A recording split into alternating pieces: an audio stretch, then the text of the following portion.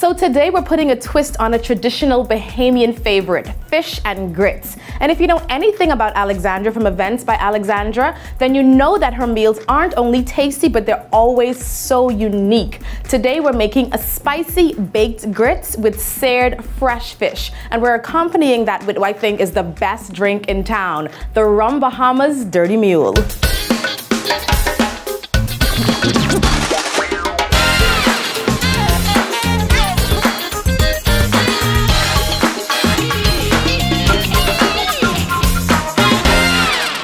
Welcome back to Chef It Up, everyone. I'm your host, Cynthia Smith. Can you guys believe it? We're finally into season 2, and I promise some absolutely amazing and delicious meals throughout this season. I'm now in the kitchen. My stove is already burning up, and I have with me, guys, who I think is quietly one of the best chefs in the Bahamas, Chef Alexandra. Thank you. From Events by Alexandra. Thank you so much for joining us. Thank you. And welcome to season 2. I'm excited to be cooking with you. We always eat together, I but we know, never right? cook. That's so true. We always eat together. I've had her food a million times, and I can tell you that Alexandra knows how to put it down. As I said in the intro, her dishes are always so unique. And so we're doing today a spicy baked grits. Yes. That is different.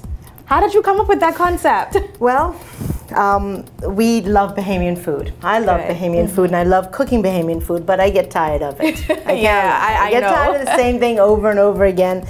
And you know, we were playing around in the kitchen one day, me and some of my team members, especially Mikey, and you'll meet him later on for the Rum Bahamas Dirty Mule. Nice. And one of the things we were saying is that there's got to be something that you do better with grits than we do. I mean, it's the same old boiled grits, and one of the challenges that the Ministry of Tourism had given me was to feed my husband at one of their challenges. I had to feed a man and make him happy. Okay. And it was a way of like trying to explore a dish that was unique, but at the same time that a Bahamian man, because we know how difficult y'all could be with food. What is this? And I don't know what that is, and I can't taste this.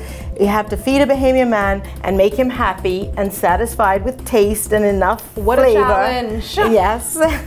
And at the same time, you know, it not be so different that he doesn't know what he's eating. Okay? So that was where that dish came from. We had a very difficult client who also, you know, was bored with food, and he kept saying that, and he wanted to try something unique, and this kind of married into this dish. All right, so let's get started. Let's see how we make this spicy baked grits. Well, basically you start with making a smother. Okay, so you start with, we do use butter, we don't use margarine, I'm afraid. And can you put some thyme in there first? I like to fry up my thyme. So you throw the whole thing in? Some people I know put it in. I like a lot of thyme. Okay. So go ahead, just put that in there and let that smell. Awesome, that smells good already. Now, honestly, I cook by smell, even more than sight. Really? Yes. You want more time? Yes, I do. Okay. Smell is very important to me, and while that is frying like that and you can smell that, we'll go ahead and add some chopped onions. We are making smother. Basically, smother is everything we make in terms of what we do steamed chicken with, peas and rice, base. A good base everything. For whatever I mean, it's almost the most important thing to Bahamian food is to make sure that this sauce is right. Awesome. And then a lot of things come from it. Go ahead and add some sweet pepper that we chopped up. All right. Because that's very important as well. And so, Alexandra, you said that, you know, you want all of this in there? I do. Ooh, a lot of ingredients. I do love it. a lot of ingredients. So you've been cooking now for 25 years. 27 now. 27 years. No. How did you get in the kitchen? This is celery, so every Bahamian woman knows that those are the 3 most important. Your onions, your onions, sweet pepper, that's right, celery, some butter, and some thyme. Right, and thyme being the herb that goes with that, but the others are vegetables. Sometimes we call them all herbs. But that is not quite true. Well, that's true. That's right. So 27 years in the kitchen. 27 years in the kitchen. What has kept you behind the stove so long?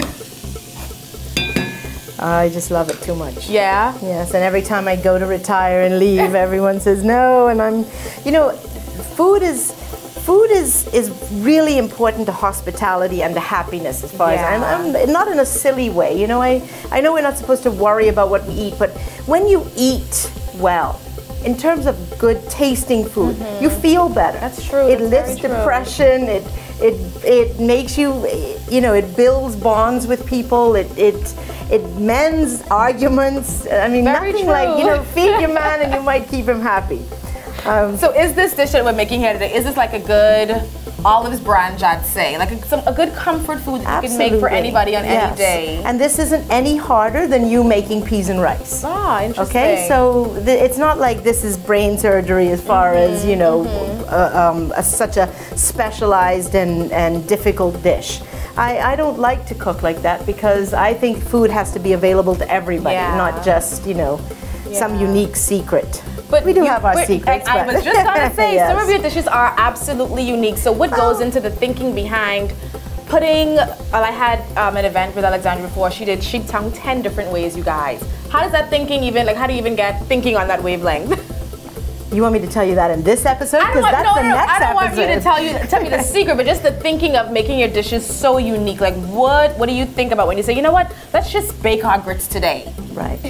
Well, what it is that food is still supposed to remain exciting. Otherwise, it does become as boring as eating fast food. And you can get to the point where you eat without thinking. And that is, you know, that's not ever a good thing. You're supposed to taste what you eat and enjoy it. And that mental pleasure that you get from something that just tastes good. And for me, it's always been a challenge that I like to change up.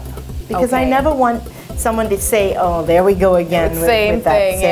That's right. Awesome. All right. So we are getting our smother going. And in this pot, as you saw, we put some butter, some chopped onion, some chopped sweet pepper, and add celery. your goat pepper. And now I like goat pepper. Oh, I love pepper. I live with goat pepper. I love pepper. Right. So good. Some goat pepper we just added to the pot. Now, the reason that I'm not telling you quantities is because it doesn't matter. Really? Okay. Now that's all right. good. What it is it's your version of what you want to do. Some people don't like how much spice I use, and you know I do. I like it very spicy, so I would put 2 goat peppers in that at least. Not just one. Some people just want a little, you know, trace of it. I think that's important to know too, because a lot of people want to know how much of this to put and how much of that to put. But with this dish, quantities don't really matter. They don't really matter. Awesome. It really is your flavor base totally. That makes it 10 times easier. So Ariantha, let's add a little bit of fresh tomato to that. All right. Fresh, not the canned. We're gonna the tomato. Fresh tomato. Fresh tomatoes. Yes. Do you want like to 3 different types of tomato on here? That's right. All right. So we're gonna chop these up. And why are we using 3 different types of tomatoes? Just for how it feels in your mouth. Do you want these chunky? Yes, that's fine. Okay, perfect. Okay, so the fresh, and then you always have to eat, bearing in mind that food is meant to do your body good. Okay, so as much as we can get that is healthy and unprocessed, because no matter what, those 2 are processed, the tomato paste and the cans. I add them for ease, and tomato paste does give it that nice, rich flavor, intense flavor. That's good enough. I think that's fine to put them in there now. And let that all just cook up until the onion goes perfectly clear, and then it starts to, but you can smell it. Yes, this smells so good in here. That thyme mixed with that onion, absolutely. Okay. Smells really good. It's beautiful as well. That's right. So while this is cooking, we're going to go ahead and prepare our fresh fish. All right. So this fish was caught yesterday. It's hog fish. Wow. And we're going to marinate this so that now I usually marinate overnight at least, a minimum of. And we've made a seasoning base already so that you can marinate the fish in it. That has lime juice, olive oil, salt, pepper, and a little bit of seasoning salt. So go ahead and get your fish going so that it can be ready when you're ready. Now, if you're a housewife and I hate that word. Sorry. If you're a wife cooking or so we just pour this on here. Yes, just pour it on there. Awesome. You're going to want to be able to, you can do this dish in advance before you go to work or whatever, and then when you come home, just cook the final stage, okay? That's why we've done it like this. Perfect. All right, you guys, so our smother is going for our spicy baked grits. I'm over here and about to marinate our fresh fish. We'll be right back. This is Chef It Up with Chef Alexandra.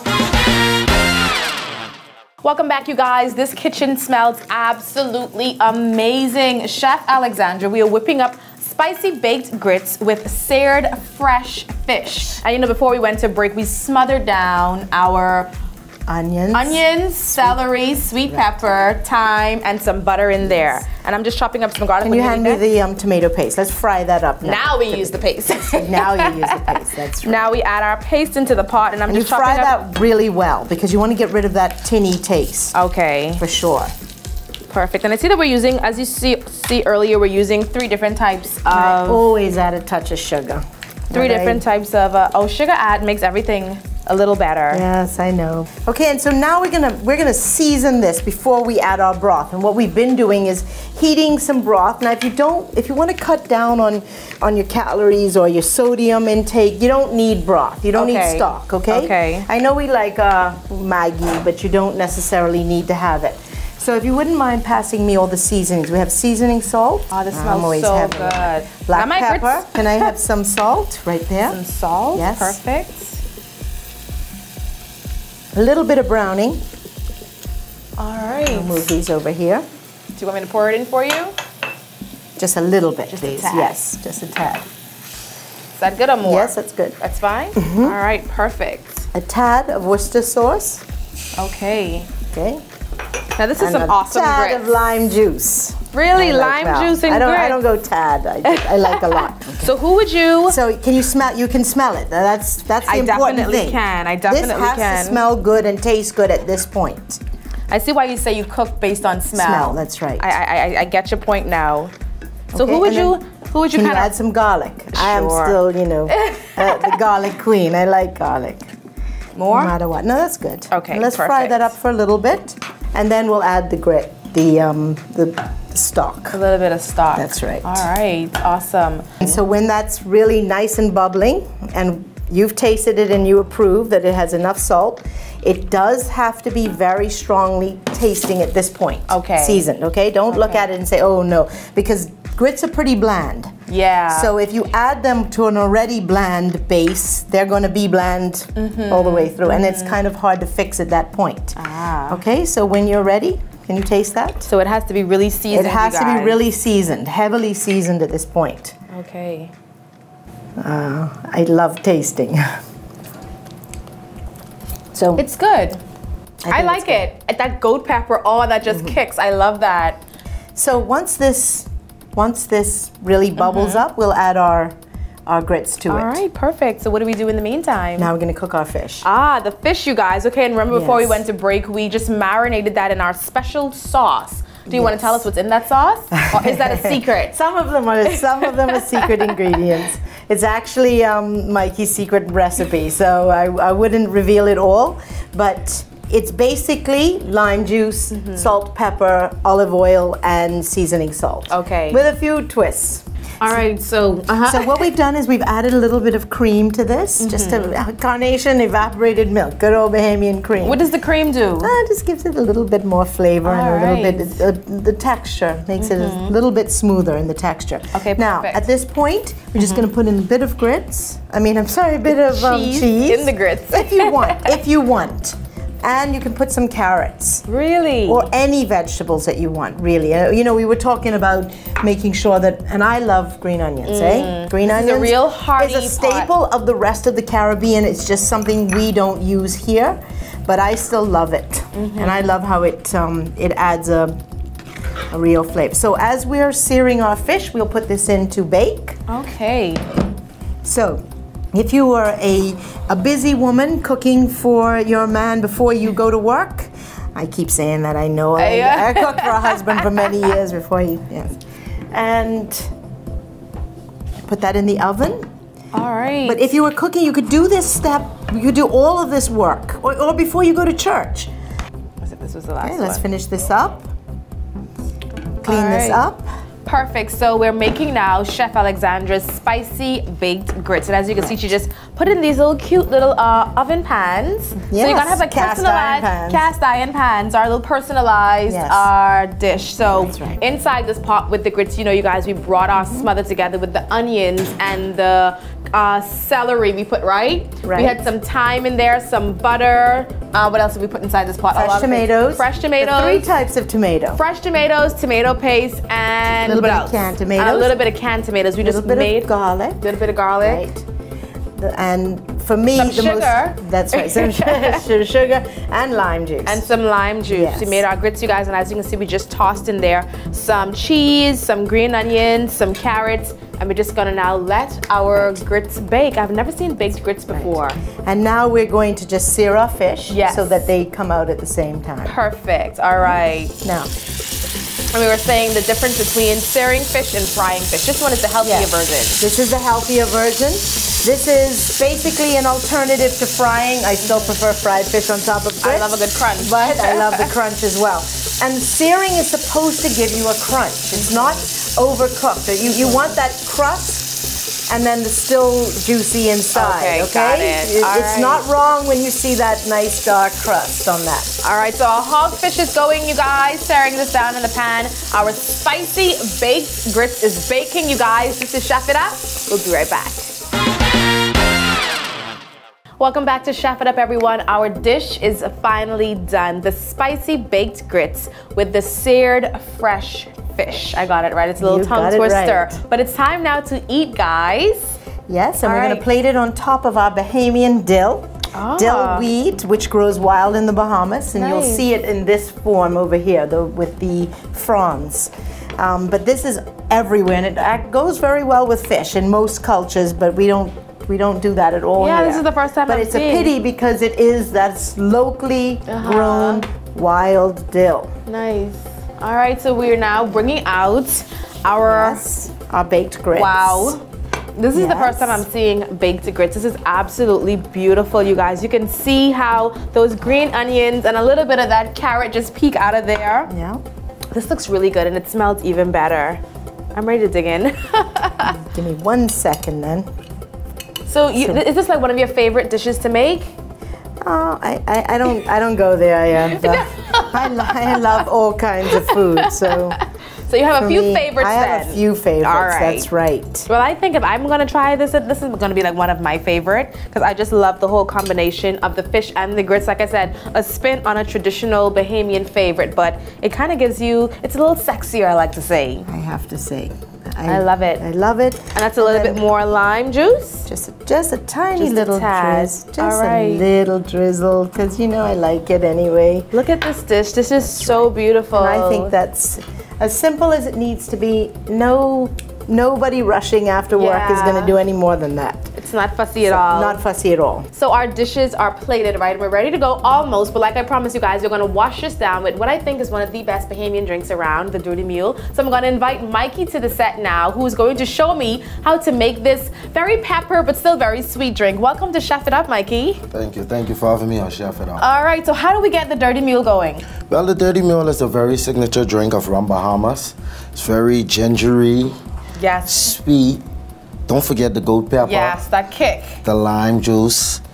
I mean, this is a nice drink if you just wanna just have a nice time, just spend a nice summer evening walking along, enjoying the breeze. And you're right, because the drink is very refreshing, I like to say. It's very refreshing. Like I say, the mixture with the brown sugar and the goat pepper, the ginger, all comes together real nicely. So let's get going. I want to make a cup. All right, so what do we do? This right here is the Dirty Mule itself. Okay. That we bottled up. Now, is that a secret? It is a secret ingredient. It has 7 different alcohols. Wow. A lot of love and a lot of kick behind from the mule. Okay. So you ready to get this going? Right. So this is what I do here? Right. So we're going to pour some of this. Mule in. So that itself is the mule, not the whole drink. Interesting. No, it's not the whole drink. Okay. So a little bit of the mule, right. And on top you'll see the ginger from out of the ball that you don't want to keep it in there because when you're drinking it, you'll have a little harsh, gingery feeling. Okay, so we pour that in to strain off the ginger and a little bit of pepper. And then right on top you're gonna put a splash of ginger there. Okay. All right. Then you're gonna add a little brown sugar. What does the brown sugar do? Give us a little sweetness? Yeah, a little sweetness, whereas the pepper won't hit you as strong. We know Alexandra says she like goat pepper. Right. All right. You're gonna add your pepper. All right. Now remember, the ginger is already in it, so you don't have to add ginger unless you want that real extra ginger flavor to it. Okay. And if you want, you can put a little canned bowl on top. Aww. Little star fruit. Right, and there you go. You have yourself a Dirty Mule. All right. So while Mikey whips up some more Dirty Mule for us, we're going to toss it to a quick break. We'll be right back. Welcome back to Chef It Up, everyone. I have in front of me my spicy baked grits with my seared fresh fish, made of course by Chef Alexandra. And over here we have our Festival Rum Bahamas Dirty Mule that Mikey mixed up for us. I'm gonna pass this over to you. Thank you. Let's take a little sip before we dig into the food. This, guys, is one of my favorite drinks. Cheers. Perfect. This is always so good, always so refreshing. That ginger beer just does wonders for that drink. Now let's get to the food, you guys. That's really good. I had to stay focused. That was much needed just now, right? Yes. Let's grab our forks and dig in. All right, so gonna dig in now to our spicy baked grits. Right. What a dish, though. I've never had baked grits before.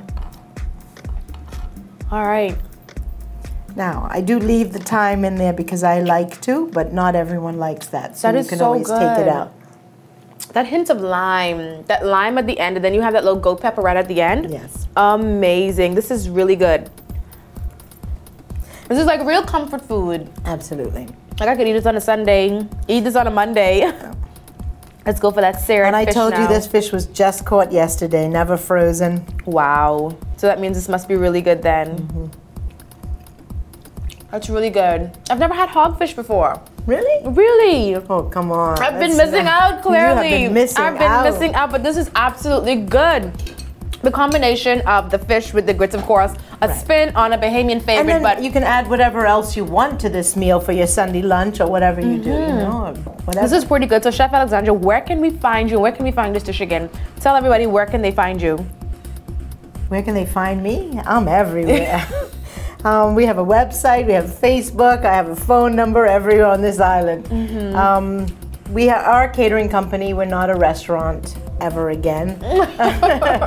But we're available for catering anytime. You know, we do Festival Rum Bahamas, and that's our next big event. And it is our signature event. But I'm gonna be there. Right? I'm gonna be there. Chef Alexandra's gonna be there. The Dirty Mules are gonna be there, you guys. I'm gonna finish digging into my spicy baked grits and seared fresh fish. Thank you guys so much for watching. This has been Chef It Up. It's been fun, Iantha. Thank you very much. Thanks for coming by. Yes.